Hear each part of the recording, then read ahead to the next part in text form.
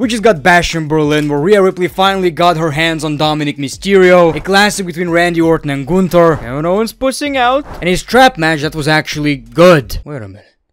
Is that a WWE New Day unicorn from WWEshop.com? Or are you simply happy to see me? Welcome back to the channel, ladies and gentlemen. So, another international WWE pay-per-view, and once again, the crowd puts American crowds to shame. And was I the only one who thought that at certain points they chanted All Elite Wrestling? They actually chanted something in German, but I really got confused for a second. I do feel kinda shitty that I didn't go to this event because it's happening in Europe, so I definitely did have the opportunity. I would have seen Randy, man. Randy in the main event of a pay-per-view. Speaking of which, I really enjoyed watching this pay-per-view for a couple of reasons. First of all, the wrestling was really good, but that was expected.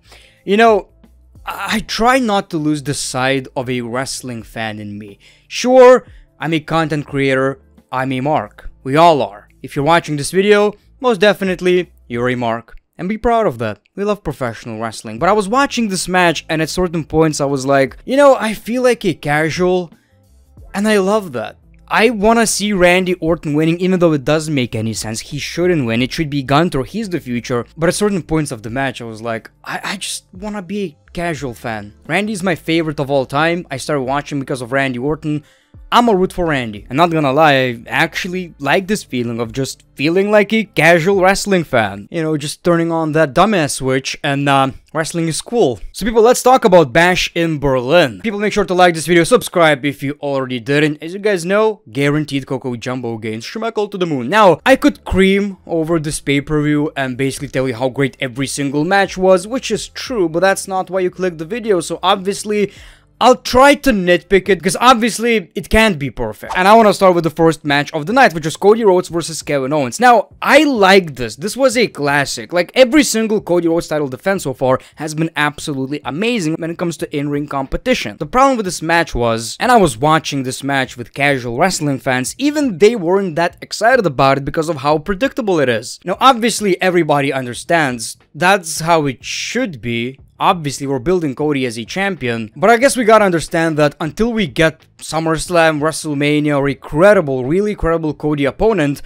it's gonna feel that way. And all we gotta expect out of these matches is good wrestling, cool-ass moves, and that's exactly what we got in this match. Now, not to say that the storytelling wasn't good. Kevin Owens had the opportunity to take advantage of Cody's injury, but he didn't, because he proved he's a changed man. Eventually, that's how Cody Rhodes retained the WWE Championship, and you can interpret that story many ways, but either Kevin Owens regrets his decision, maybe he doesn't like the man he's becoming, or simply hates the fact that he's a changed man, but it's not working in his favor. And I honestly didn't expect a heel turn. I did not, I'm not even sure if we're going to get a heel turn out of this rivalry. And I'm not even sure if I want that. You could say, well, he could win a championship as a heel. Not really. Not currently with what's going on in the WWE. So, you know, I'm just nitpicking. I'm just basically critiquing stuff that is almost unavoidable. This match was going to be predictable. And it was. The second match was the Women's WWE Tag Team Championship match. Now, the quality of the match was great. Again, I absolutely love the crowd. The crowd was like 50% of some of these matches. They make you care. And that's the magic of these people not being spoiled with WWE events every goddamn week, right? So I believe this match was fun. It had a lot of cool moments. Now, I didn't make a predictions video. I'm kinda glad I didn't, but I'm gonna confess. I'ma confess my sins, boy. I'ma confess my sins right here.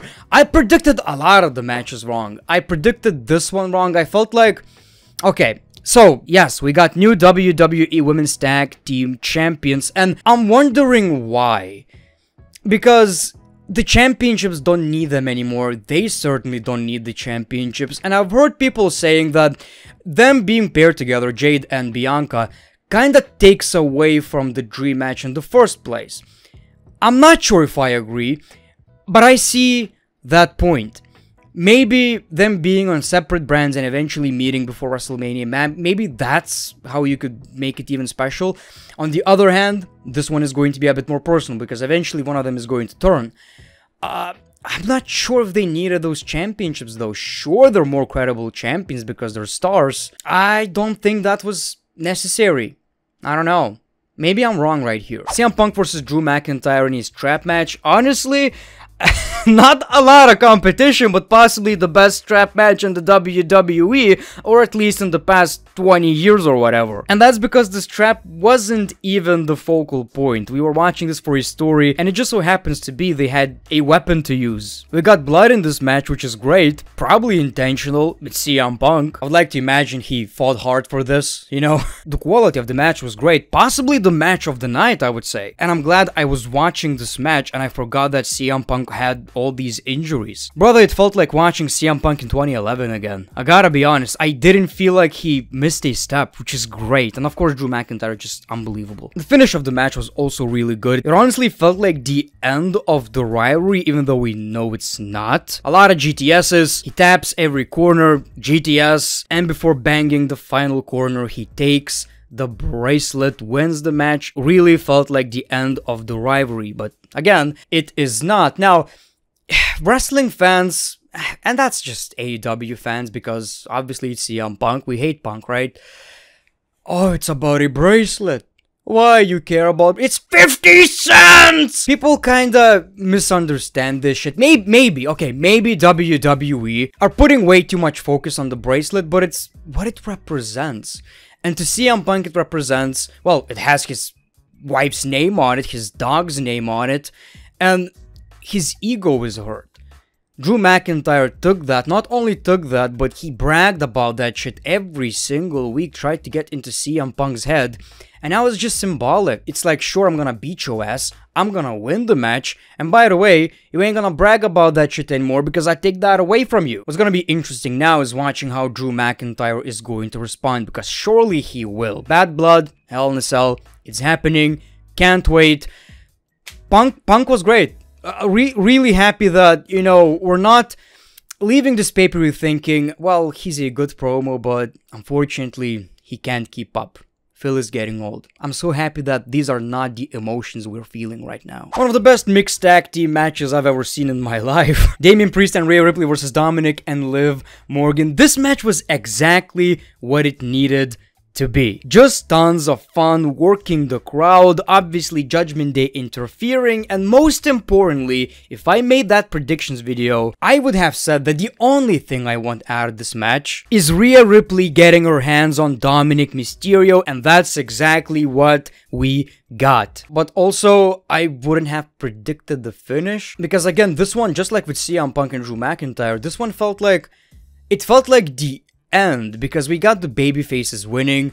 What's next? Now, don't get me wrong, I was happy with the finish. Just a beautiful finish, getting the revenge. At this point, it seems like they should be happy with what they got, but now it's gonna be the Judgment Day who are bitter about their loss. Finally, Gunther versus Randy Orton. Randy Orton with that 8K camera, man. Again, the crowd was absolutely unbelievable. It was tough because they didn't really know who to root for. Randy Orton is an absolute legend. Most of these people grew up watching Randy Orton, including me. But it's Gunther. It's his hometown. So I would say the crowd was pretty mixed. And I absolutely love this match, but I can already tell a lot of people are gonna, you know, act like Randy Orton is boring or Gunther is overrated. Because you see, this was a great match, but it's not necessarily the type of match that will trigger the G spot in the brain of the TikTok era viewer. Yeah, that might be the worst and most cringy thing I've ever said. I for one loved it. Maybe the referee was a bit too forgiving, but I like how the commentators always pointed out that it's the main event, it's Berlin, the referee's feeling nice today. I like that WWE actually acknowledged that, the commentators, right? A lot of table spots, like Orton's signature right now, right? And the last couple of minutes of the match were great because Gunther couldn't lift Randy Orton. He eventually did. We got a kick out. Of course, he locks Randy Orton in, and that slap to the back. Randy got away, but Gunther still got a hold of him. And of course, WWE protected Randy Orton. Randy didn't tap out, he passed out. Gunther is still your world heavyweight champion, which was expected, but like I've said, I turned into a dumbass, which I love. I love, sometimes I just love watching WWE as a casual viewer. I know who should win, I know what's best for the product. Fuck it, Randy. This doesn't have a lot to do with the finish, but it's also concerning how many matches Randy Orton is losing. I get that he is the veteran, he needs to put over younger talent, and that was the right thing to do in this match especially, I get it.